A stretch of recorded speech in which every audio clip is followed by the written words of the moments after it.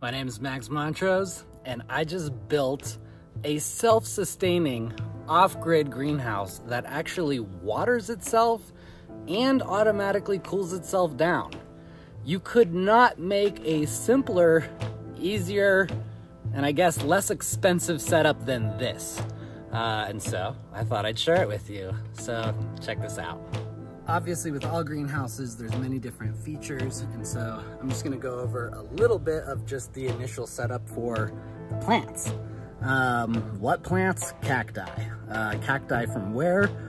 Desert regions over here, and also jungle regions over here. A lot of these plants can actually sunburn. And so they get a pure light, just fresh light with nothing obstructing it from about 6 a.m. to 11 a.m. And that direct sunlight they really love, especially when it's not too hot and it's not radiating so much that they sunburn. Just at that time period, about 1 p.m. in Denver, Colorado in early spring, the sun hides behind this plastic, and so you can see that the plants are fully illuminated. They're absorbing all of this light, but it is not direct sunlight. You can tell how much brighter and harsher the direct sunlight is just right outside there. This is a summer setup. So this is not designed for insulation or self-heating. This is designed for self-cooling because it's warm enough for the plants to be in here, okay? Now, the plants that get hotter obviously are in the section that gets hotter. The plants that want it a little bit cooler are obviously lower down and where it's a little bit cooler. And even though the space isn't that large, it has its own little microclimates.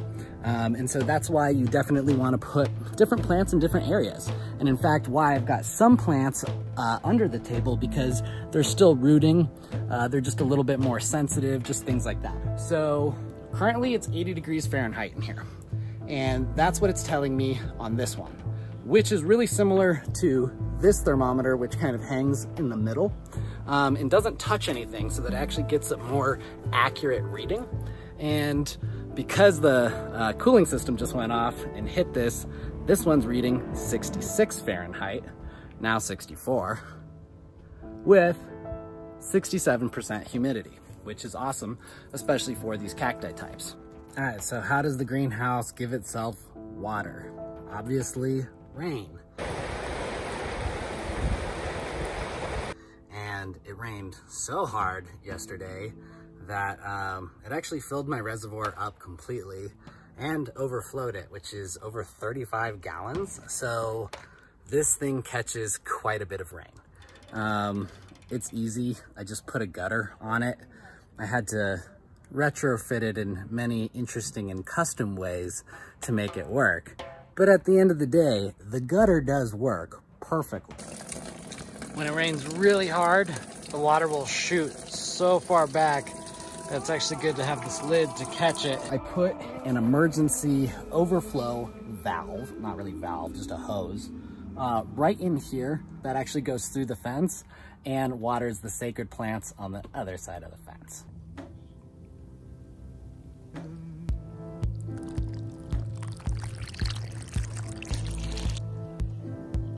So if it overflows, we've got a drain here, which will lead into the grass down to the street. That is 35 gallons of rainwater that just filled itself up last night. That's connected to a pump inside here, which is for the automated sprinkler system, which I'll show you here in just a second. But that sprinkler system comes just from a regular hose to a sub pump, about $99 for a decent one. Also one that turns itself off if there's not enough water in there, so that you don't run your motor and burn your machine out. And then just with carabiners, I hooked that up through the center and then connected sprinklers to it, shut it off on the other end. So that's the automatic sprinkler system. If I just release this lever, this is connected to a very strong pump and is long enough for me to water all of my plants with throughout the grow. All right, so I'll have this programmed at about 105 degrees for the automatic cooling, but just to demonstrate the system, and how this is a wireless automated cooling system. This is connected to Bluetooth, connected to the pump in the 35-gallon reservoir of rainwater. And so if I were to program this so that it would become cooler,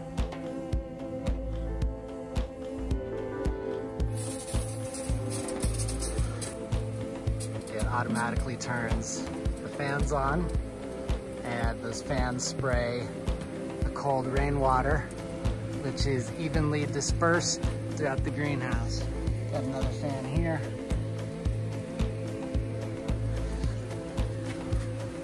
The cool thing is that it actually works. Like, and when I mean it actually works, I mean this cools down this greenhouse very quickly. So when it does get into the hundreds of degrees, the plants will be watered, cooled down, and humidity increase. You really couldn't ask for a better setup. So obviously we have electricity in here because that's what's turning on the automatic fans and sprinkler system. It doesn't use a ton of electricity, but definitely electricity. And I did say this is off-grid. So how does that work? So there's the electrical box for the greenhouse. We're up on the roof and we have a pretty good sized solar panel setup. More than enough electricity to simply just turn on the water pump and the fans in the grow house. Out here in Denver, especially in the early springtime, we get hail so bad, even up to the size of a golf ball, which will obliterate my plants. It'll also obliterate the plastic roof that I have for them. So I had to come up with an emergency system to basically cover the greenhouse in under a few seconds, just in case we have that kind of extreme weather. So here's my solution to that. What I did is actually created a ripcord, and all you do is pull the ripcord and you're basically safe. Yes, you definitely have to put weights on top of the cover so that it doesn't blow over, but it's pretty easy. So it works with light depping, by the way, in case you grow weed. So I hope you learned something new, and that you can add some of these really easy techniques to your growing systems at home, whatever they may be, cactus, cannabis, food, flowers, whatever. But anyways, my name is Max Montrose, and I hope you learned something new.